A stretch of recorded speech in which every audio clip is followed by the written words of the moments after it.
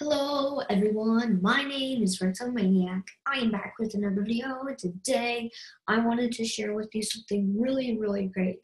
Now, we have received notifications that in the 1.0.4 update of MCPE, there is now villager trading. I'm so hyped.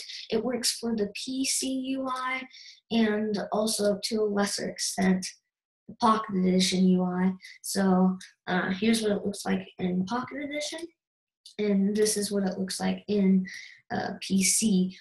I'm more fond of the PC version myself, but it's all your opinion. But I just love this, and it just gives you more to Minecraft. You get that feel of villager trading finally. And now if a village doesn't have a blacksmith, it's now useful besides its crops. So this is just very amazing. It will bring a whole new part to Minecraft Pocket Edition, and I'm just so ready to try this out. So yeah, I'll be probably doing a review on this sometime on Friday or Saturday. Who knows?